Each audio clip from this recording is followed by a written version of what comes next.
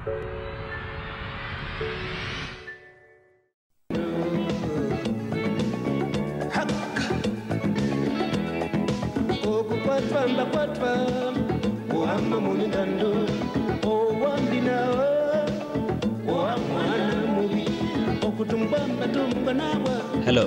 and welcome to Your History.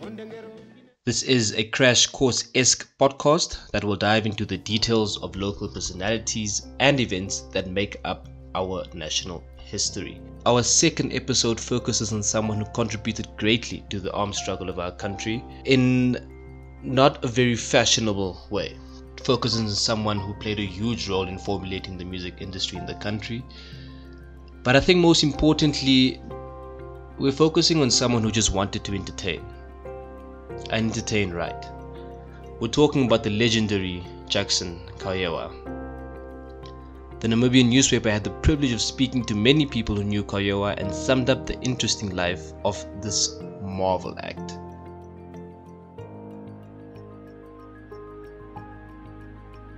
So we start out in May of 1953 when a pregnant woman and her family members are involved in a vicious car accident that kills almost all of them. Now the family members of this pregnant lady obviously are worried that her child is not going to make it. But just as sure as the rain will fall one day, 2 months down the line, on July 3rd, 1953, a thunderstorm hit the town of Kuns and a baby boy was born and named from these two events.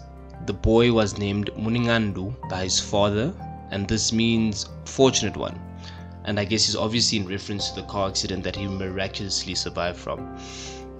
The boy's grandmother also named him Yamipuo, which means the one born in the flood. However, today and for many years we know the boy as Jackson Kaujeua.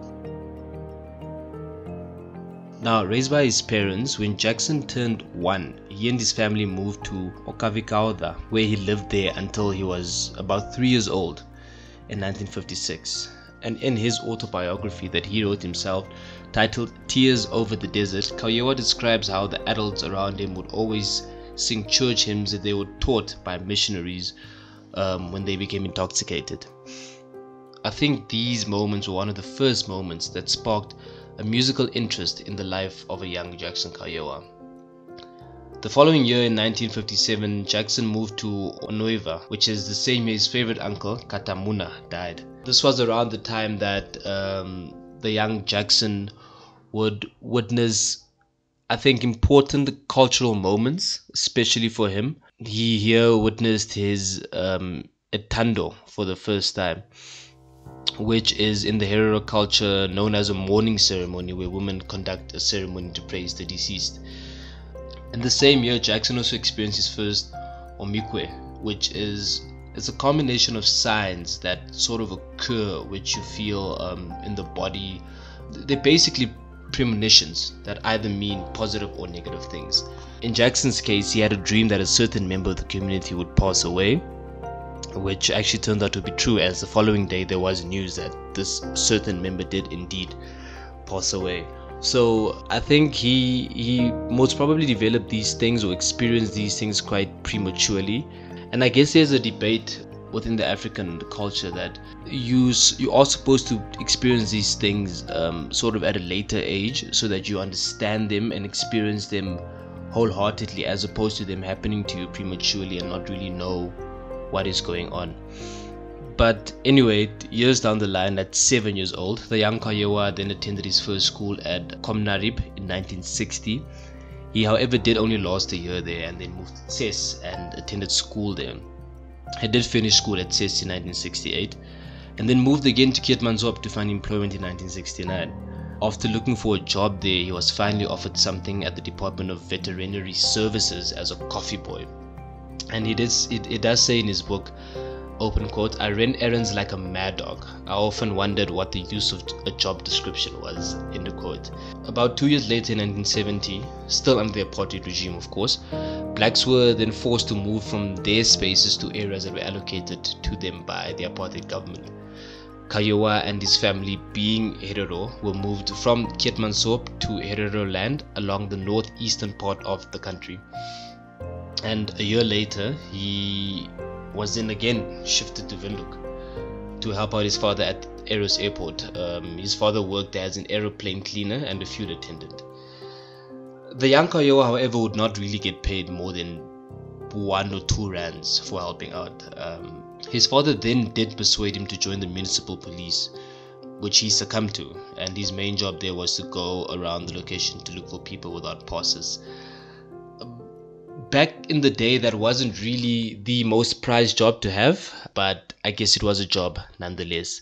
I think it's fair to assume that before his adult life started, Jackson was already carved and polished as a cultural man, because it had so many jobs already. It moved around, cross country. So I think the person he became, the cultural marvel that we got to know, whether that was through his music or through any form of entertainment, or through any lens that he allowed us to look through.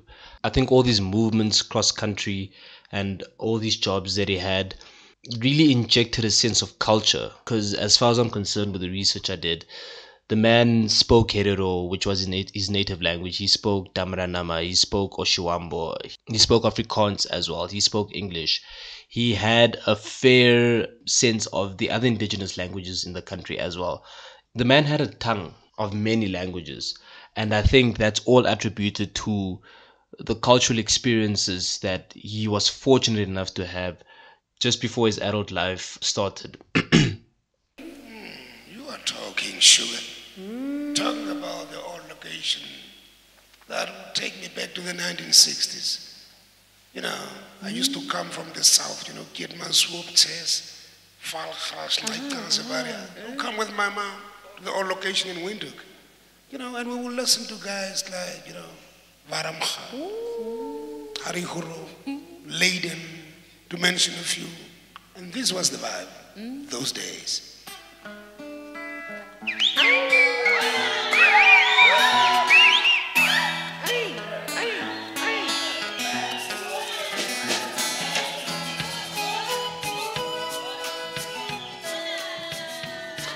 After applying and getting admitted into the Dorky House to study music, Jackson traveled to the then Transvaal province, to Johannesburg, the city of gold.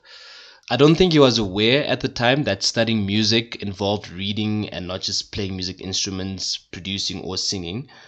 So he was quite shocked to find out that he was enrolled into a beginner's class and was not given any accommodation at the small institution. But fortunately for him, he knew Namibian footballer at the time, Herman Pele Blaschk, who was based in Soweto. Blaschk offered him accommodation for the rest of his stay in Joburg. And while there through Blaschk, Jackson befriended Kito Petrus, Tenten Nzimande, and other players from Kaizer Chiefs. He was, however, expelled from the country for anti-apartheid activism.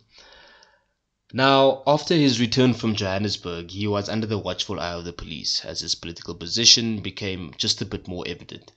He was eventually arrested at work for writing a politically motivated letter to the Windhoek Advisor, and the special branch were just not impressed with it, I guess.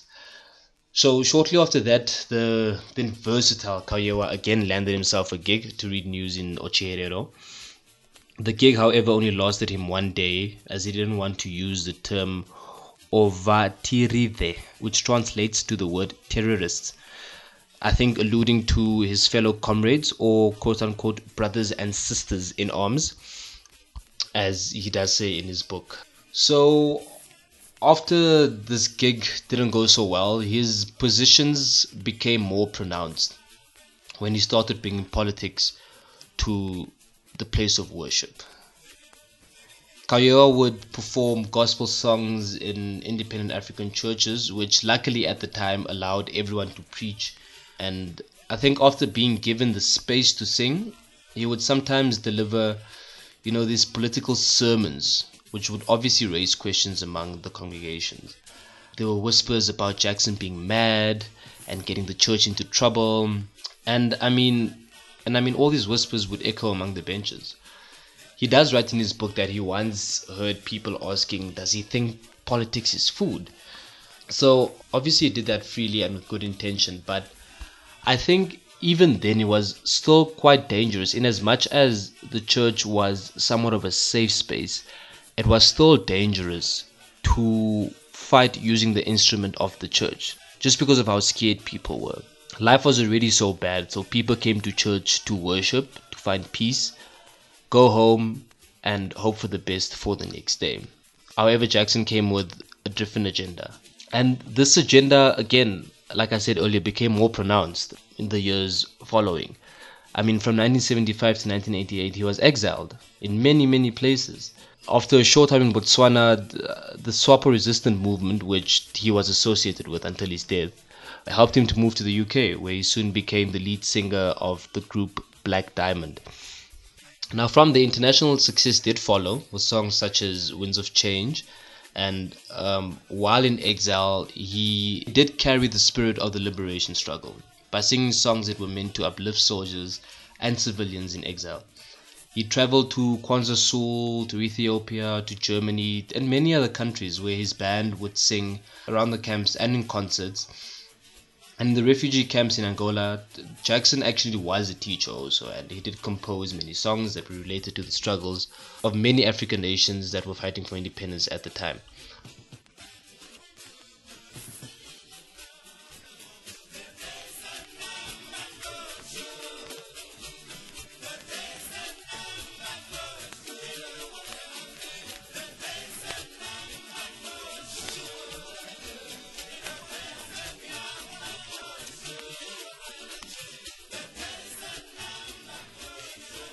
It really wouldn't be such a bad thing to, by virtue of all of this, then assume that Jackson's political position, coupled with his love for music, number one, pushed the country into a state of liberation, peace, and independence, and number two, were the driving force that created the music we love and listen to till this very day. So after his rich experiences abroad in other African countries and in exile, Kaujeua arrived back home just before independence, between 1989 and early 1990. And I guess he, in my opinion, deservedly so, after carrying the spirit of the struggle on his back, performed at the Independence Stadium on March 21st, 1990, when the country officially became independent and was officially known as the Republic of Namibia. Now, Kaujeua was back in a free and liberated Namibia. He had achieved his objective. Although many perished and or sold out during the liberation struggle, he still managed to keep the hopes of people in the camps in KwaZulu and in Zambia and other African camps alive through his music. He practically kept the torch of their hopes burning till the finish line in 1990. But he himself wasn't finished. He still had a strong passion for his first love, which was music. However, because the country was still in its infancy stage, so was the music industry. Jackson was practically in a group of liberation struggle singers that were left with the task of identifying a music industry for a country who was yet itself still identifying who it was as a people and as a culture and what its position in the world was.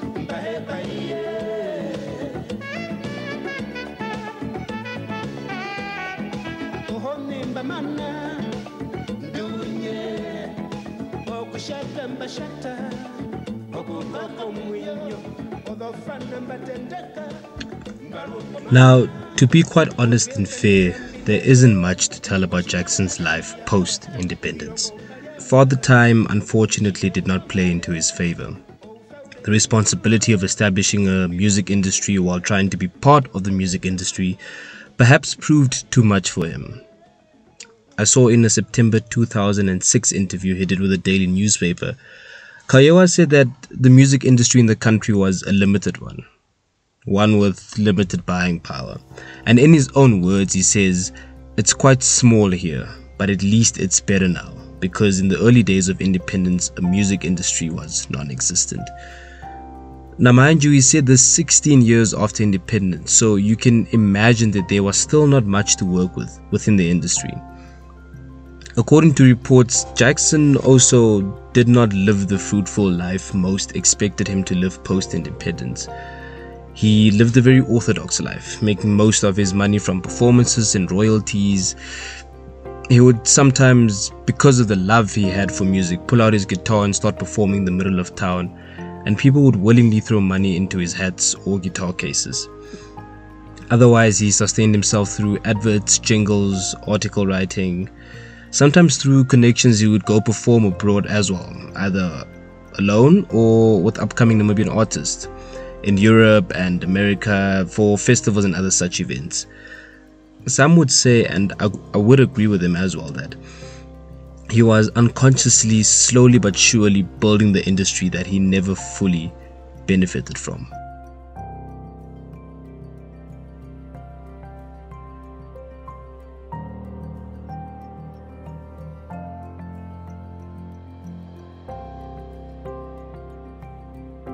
Throughout the early 2000s, the public constantly made calls to officials and authorities to employ Jackson in a government position of some sort, in order for him to obtain the life they feel he deserved.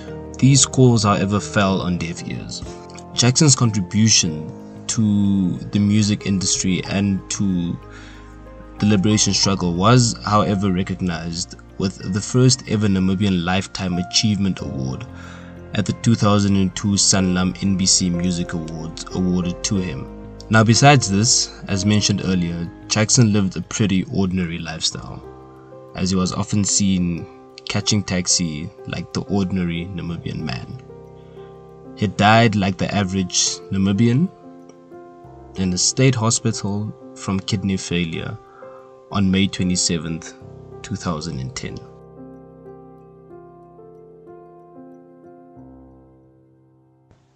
Not everyone saw him as an ordinary man though. People worshipped this man. They loved him, they adored him, they thought he was spectacular. Veteran director Sandy Rudd actually collaborated with him in 2006 to realize a wonderful idea for a musical on Kaujeua's life. The production was the brainchild of Rudd, who had been flirting with the idea of presenting Kaujeua's biography into a full-scale theatre production. She says she always thought of the story of his life as an interesting one, and that it would be quite a wonderful theatrical piece to study. She also said that the idea was driven by her curiosity in Jackson as a person and as an artist. The production was called The Lion's Roar and can still be found on YouTube today. Now, besides Rudd, many members of the public and artists in the industry have also eulogized Jackson for being a man of many talents, for being a musical father figure, for being this larger-than-life character, with a big personality, big voice, big cultural element to him. I remember reading an article where renowned and decorated music artist Gaza also described him as one of his personal heroes. He recalled occasionally seeing him sitting at bistros in Post Street Mall, often playing his guitar and socializing with people. In the same article, Hikwa pioneer Sunny Boy also added that he remembers Jackson as the founding father of the music fraternity. He mentioned that Kaujeua inspired him and a lot of people to want to be musicians. In addition to that, Joseph Gabriel, who is the technical manager of the Ndilimani Cultural Group, also said that Kaujeua was one of those people that deserved a hero's funeral of some sort because of the contribution he made to the struggle, the contribution he made to the industry, and the contribution he made to the Namibian society as a whole. Another wonderful example of just how much people loved him is after his first hospitalization in November 2009, efforts were sort of galvanized by the SWAPO Youth League and the National Union of Namibian Workers to gather funds for his medical expenses. This unfortunately did not capture the right attention. Matter of fact, it caught little attention.